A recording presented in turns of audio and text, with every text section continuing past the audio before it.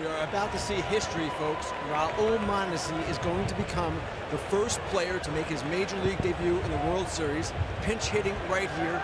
He's 20 years old, never played above Double-A. The Royals wanted him because they wanted a second infielder for the National League City, and he is really, really fast. He is their star position player prospect in the organization. Switch hitter.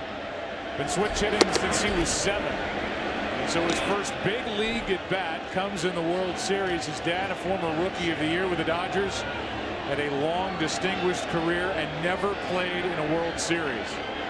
And here's his 20-year-old son with a 1-ball, 1-strike count. And you see the bat speed real quick. Hey, this kid is going to be a star. That's an understatement saying that he's in the big leagues at age 20, but watching him play shortstop and the things he can do is pretty special.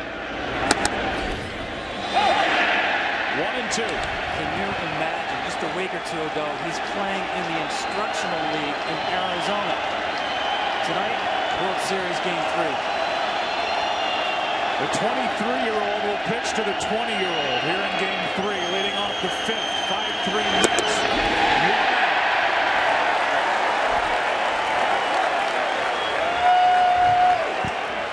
The old guy won. Not too often you're going to get your first major league at bat and the guy's throwing 100 miles an hour at you.